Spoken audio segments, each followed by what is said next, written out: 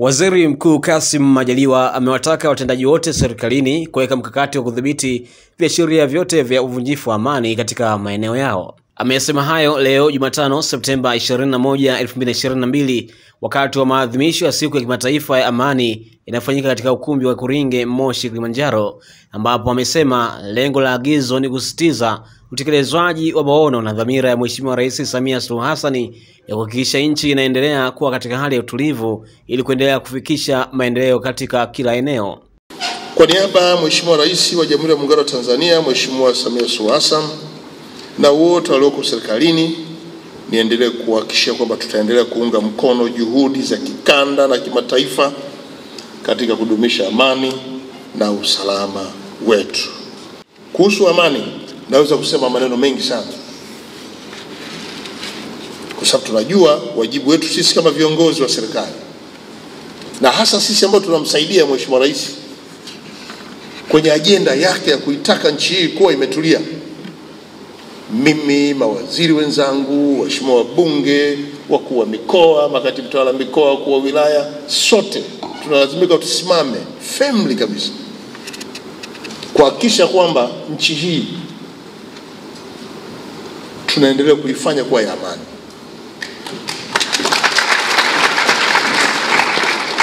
Na pale inapotokea kwenye maeneo tulioaminiwa na kukabidhiwa dhamana hiyo na Mheshimiwa Rais, halafu kunatokea vurugu na sisi tupo, tutakuwa hatujamtendea haki Mheshimiwa Rais.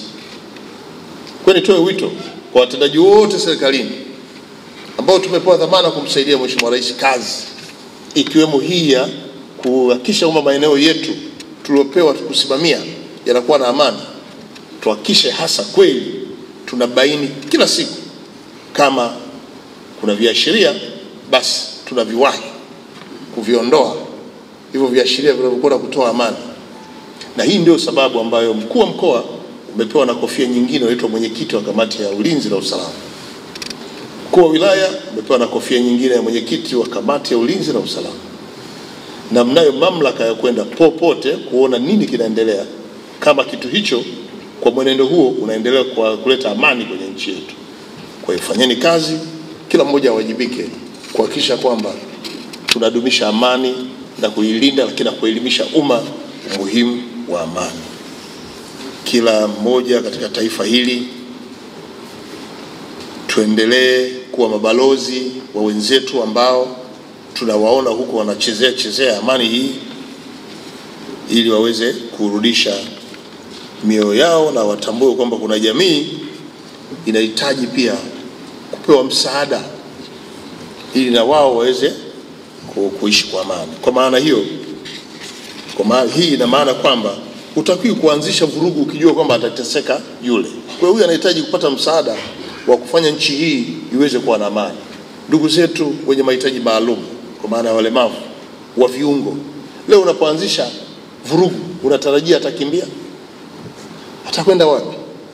Kwa hiyo unaanzisha vurugu ili ateseke yule. Kwa hiyo sisi tunawajibika kumlinda na kuhakikisha kwamba tunamsaidia na yeye afanye shughuli zake kama ilivyotakiwa.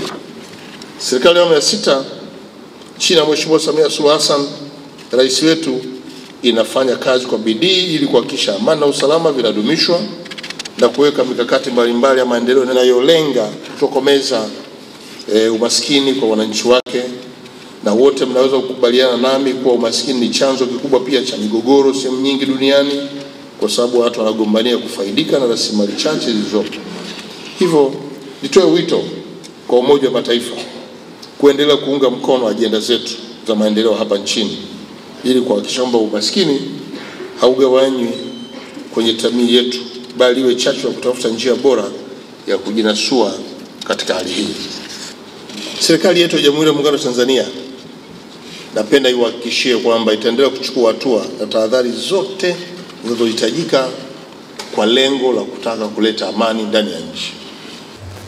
I wish to take this opportunity to commend the United Republic of Tanzania for being a beacon of peace and stability in East Africa and across the continent for many decades now. It is great to see a large group of diverse stakeholders continue to play a role in sustaining and promoting peace in Kilimanjaro, and across Tanzania. Recent global developments have showed us that we should not take peace for granted. There is a clear link between peace and development. Where there is conflict, children cannot receive a proper education. Hospitals are destroyed. Markets are disrupted. And the economies slow down. Whereas a peaceful society, such in Tanzania, can set its development priorities and work together with other countries to align and implement them according to global and regional framework, such as Sustainable Development Goals or Africa Agenda 2063. Mkoa wa Kilimanjaro unaendelea kulinda na kuthamini na kuitunza tunu ya amani tuliyonayo kwa kushirikiana kwa karibu na taasisi zote, lakini haswa taasisi za dini. Mheshimiwa Waziri Mkuu, viongozi wa dini wanatusaidia sana katika masuala ya amani katika mkoa wa Kilimanjaro. Viongozi wa dini, asanteni sana.